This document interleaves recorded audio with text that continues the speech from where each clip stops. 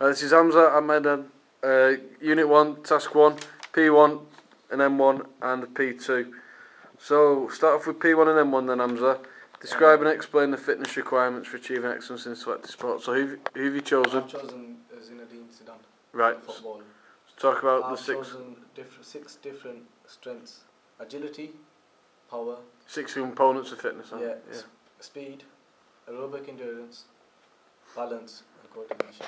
Right. Good. Right. Talk to me about those then. Agility is the ability to transfer power from one movement to another. So my player needs to have the energy and move it to his foot or other side, but use his legs, different part of your body because he's playing football. Right. Power is needed in football because he needs to stay on his feet at all times. Yep. Speed is needed because he has to get to one box to another, try leaving his defender if he's a striker. That's what Zidane is. Balance, aerobic endurance is needed so he can play throughout the full 90 minutes of the game without needing a break or anything, apart from half time. Right. And he needs to be also healthy, good working lungs to breathe faster, everything. He needs to be some more smoking and stuff.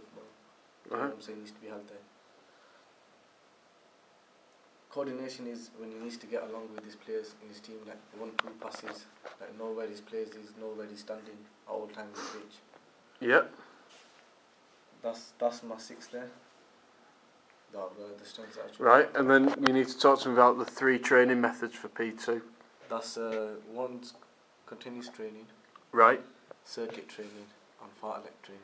Right, talk to me about each of those and why it's important for Zidane. Continuous training is when the athlete, when he needs to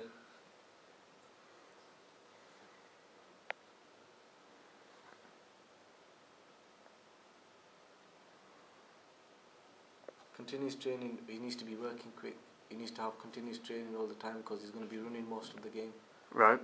So he has to be training all the time, quick training, continuous training for a long time period, not for a short time.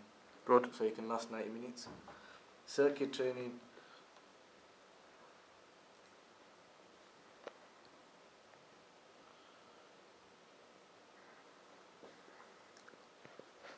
Well, circuit training, each session should last about 60 minutes.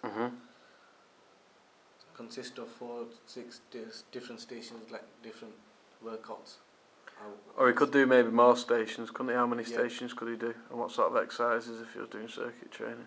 Circuit training, one can be skipping or something.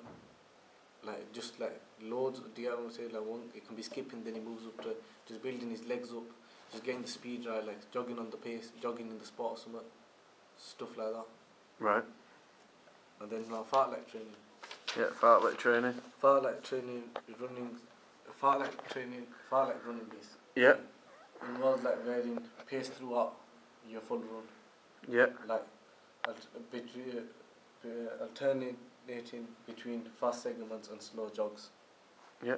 So he needs to be running full on and trying to leave his defender and trying to keep up with that pace to say if he's running to the other side of the corner. He needs to be staying at that pace, not slowing down. Right, good. So he needs to set up on the pace that he needs to. Yeah. That's my 3. Right, so which of the 6 components of fitness you think is the most important then for Zidane? For Zidane, it's speed. Right, why? Because he needs to get around players. If he hasn't got speed and he can't leave the defenders, how is he meant to score? Right, okay. And then what else might he have to do in football to have speed? To have speed. Continuous training.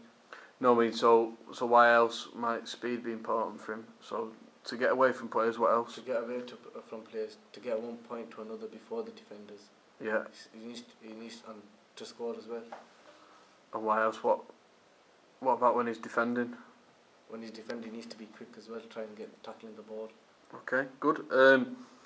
Right, which of the training methods do you think is the most important then for Zidane? So if you're in charge of training Zidane, which training method would you pick? Continuous training. Right, why?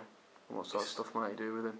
Continuous training, sprints, just sprints or sprint to a corner back. Do you get what I'm saying? But for a long or short time? Long time. Right, so do you think you'd be able to sprint for a long time? No, but he won't. But I'm not telling him to sprint like all the way to get. Just it's like short cones, like from here to there. You know, like just say if like this player gives a bad ball and he just quickly has to pace that. Do you get what I'm saying? Just making it quicker. Right. That's all. Continuous is quite for a long time, isn't like it? jogging around because he needs to last 90 minutes and you can't last 90 minutes sprinting. So he needs to work out his energy evenly, get him used to different. So which other activities might you do for continuous training? Continuous training, skipping. Right. What else? Like a bleed test stamina. Right, good.